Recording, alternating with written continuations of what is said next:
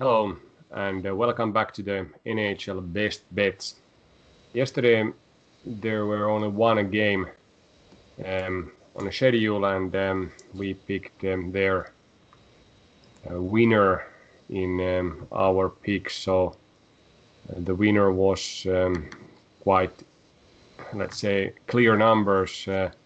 Florida, not Florida, but Vancouver, and here you can see that odds were also reasonable for home favorite. Result was 7-1, and even though the game was reasonably even from the shot point of view, I think it was shots equal distributed between Ottawa and Vancouver.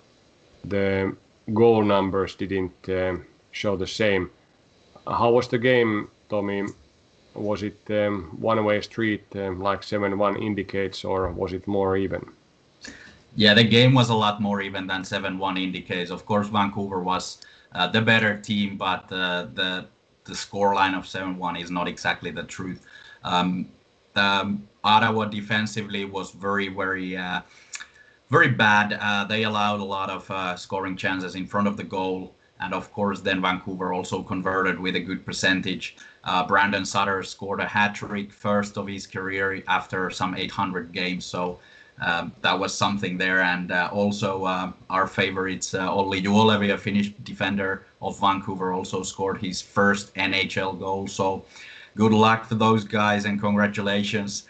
Otherwise, I think our pick was still very, very good. We knew that Vancouver is going to bounce back from a couple of bad results, and Ottawa is not quite prepared for this level of playing yet. So it kind of showed in there. They got a lot of shots, but Vancouver was a lot better defensively to box out the number one sector, and the scoring chances were quite limited after all. So not a lot of difficult saves for Thatcher Demko in Vancouver net. And in the other end, then Matt Murray was left quite alone by his defense. So not a lot to fault there. Maybe a couple of goals that he could have saved, but wouldn't really change the scoreline after all. So a very good big pick from us, a good return to the profitable selections from us. So let's keep it going. Yep. Like I said, it was only game last night, but today is a new day. There is 14 games scheduled, and of course a lot to bet. But if we first go quickly through the picks that we selected for today, and then we can go through other games where we can see some value. But we'll start from the game between St. Louis and Las Vegas. Both teams are predicted to be top of the division together with Colorado, but Vegas has struggled a bit with scoring. Their results when they have won a game, they haven't scored over 3 goals, I think only once so far this season, or twice against Coyotes, but then last one was 1-0 when William Karlsson scored at the last minute the winner. And at the same time, St. Louis, that has been a quite good defensive team, has struggled defensively. They have allowed 6 goals against LA Kings a few nights ago, 8 goals against Colorado during the start of the season, or first series of the season.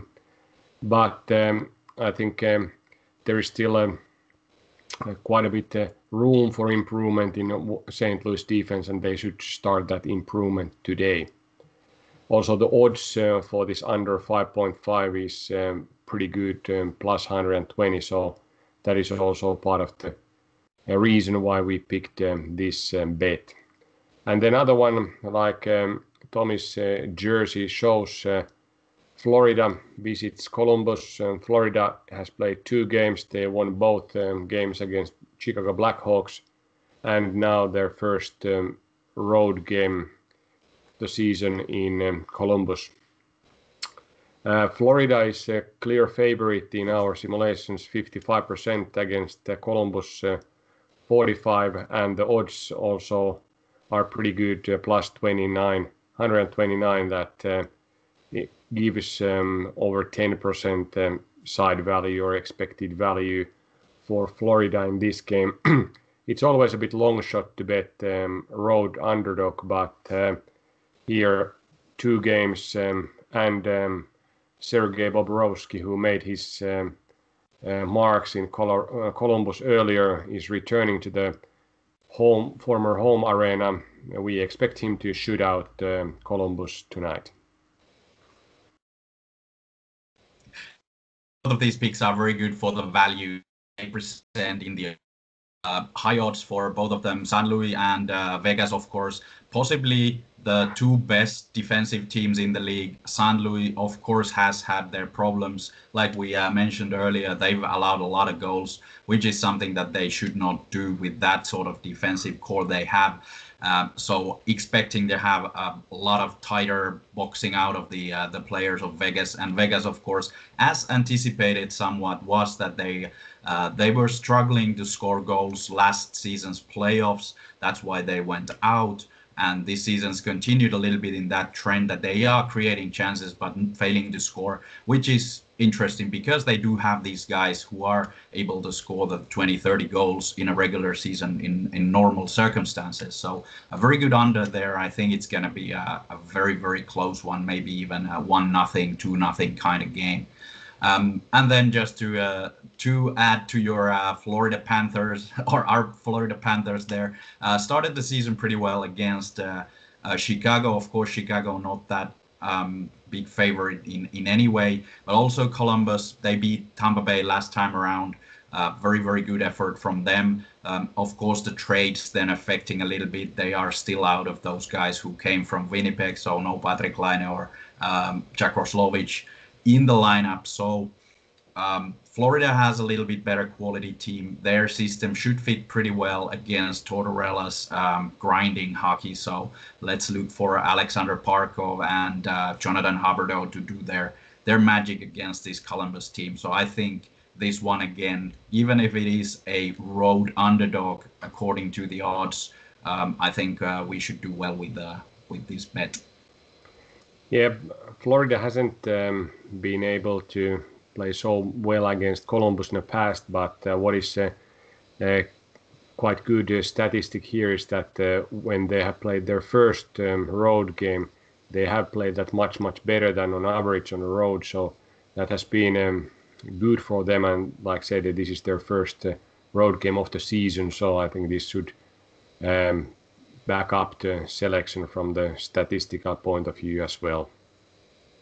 How about any other games? Like I said, there's a lot of games now scheduled tonight. There is few of home underdogs that we think should have some value, but which one you think would make sense to check before the game with the correct lineup and maybe make some additional bets? Yeah, there are a couple of those, and the first look to simulation shows that a lot of these games are 50-50, closer to 50-50 in our simulations than the odds indicate. So the odds are favoring the other team a lot more than in our simulations. So let's take a look at, for example, the game in Washington. Washington Capitals is hosting New York Islanders. Washington still without their Russian quartet there, but much closer to 50-50. The odds favor New York Islanders for about 56%. But Washington is a better team, no question about it. But of course, missing out those star players is affecting some. But still, the simulations indicate that game to be exactly at 50%. So there is a home underdog that could be a good bet as well. Have a look if there is any changes in New York Islanders lineup. If not, then maybe stay away. But they might also be missing some players, especially from the D, and who starts in the goal is a question mark for them as well. Then there were a couple of other ones that we pondered. Was our favorites Chicago Blackhawks, who's the team has done pretty well for our simulations. They've been better than many anticipated. And then Nashville is the host in that game. Also, we have Nashville winning it for 50 0.2%, but the odds indicate Nashville about 60% favorite. So we have it again as a coin flip. So looking for this away underdog this time would be a Chicago. Nice pick there. If Kevin Lankinen is playing in the goal like we last time, we're picking him up as one of the stabilizing players in the Blackhawks roster for their goaltending, which has been very questionable. So maybe there is a little bit more stability in that regard for the Chicago Blackhawks. Was there some other games you wanted to highlight from this round?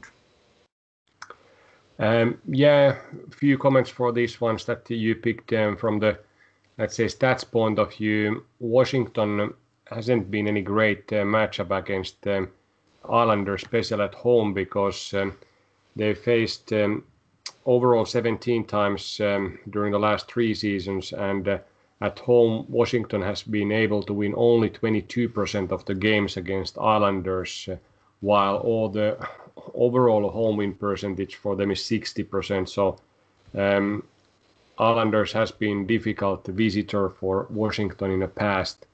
And then for Chicago, they have faced Nashville also 12 times during the last 3 seasons away.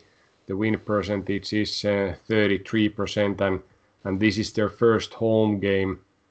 First away game after few home games. So the win percentage for this first road game in the past for them has been 35%, when their overall road win percent has been 40. So these are some statistical nuggets that are maybe reasoning against making these bets, but like I said, it would be good to check the lineups and see what kind of goalies and who are playing in this evening.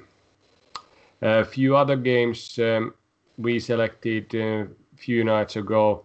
Winnipeg against Oilers. There's a rematch, small value for the Winnipeg in this 50-50 game, both from the simulations point of view as well as odds are also indicating very even game. I think their Dubois is not playing yet, so Winnipeg has not fully loaded lineup as they hope to have in the near future. And then one other game, maybe in New Jersey visiting, New Jersey getting Philadelphia as a visitor. Philadelphia has been better team. We also predicted them to win the division, but New Jersey has been maybe one of the surprise teams. They have played pretty well, and they are here home underdog with quite high odds, plus 137, with our simulations indicating 46.5% win probability. So, like I said, home underdog in this odds and our numbers, but a reasonable side value there for the Devils. Yeah, that's a good game to check as well. The goaltending situation, I think it might be that Philadelphia will start Brian Elliott in the goal, and also New Jersey with Mackenzie Blackwood out.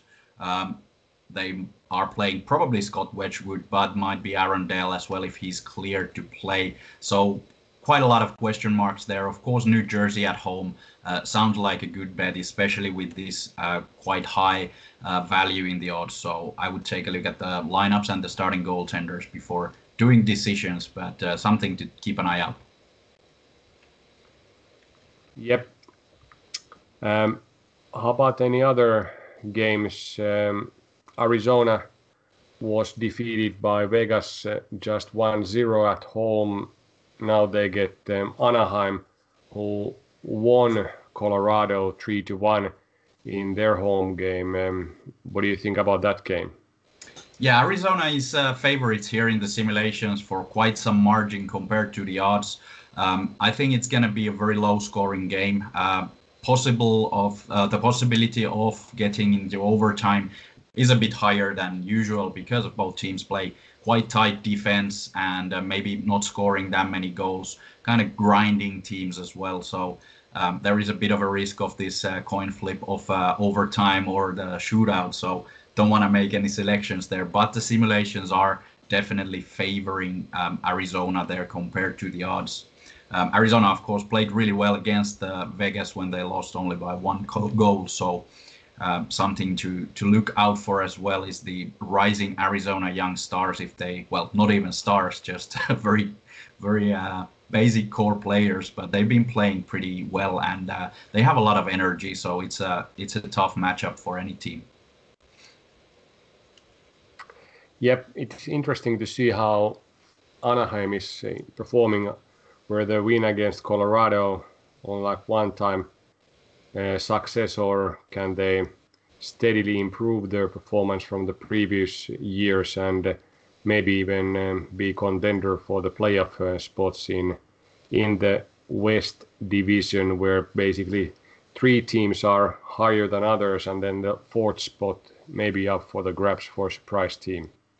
Yeah, Anaheim has the goaltending and the defense to actually compete in the West. It's the goal scoring again, and of course the young players need to step up to take their to fit in the bigger shoes that have been left by Corey Perry's and Bobby Ryan's and the like who left. So there is Ryan Getzlaf still, but that's about it. So a lot of steps to be taken by the young guys. The goaltending is there, the defense is there. So it remains to be seen if they can actually compete. We'll take a look at that game as well, but it's time for a long night of hockey again, and it's good that we have few picks that are spread out, that the interest remains all the way from 2 a.m. until 7 a.m. here in Finland. Yeah, it's a good stuff to do at nights is watch NHL ice hockey. Nothing else to do. We'll continue this one tomorrow. Let's do that.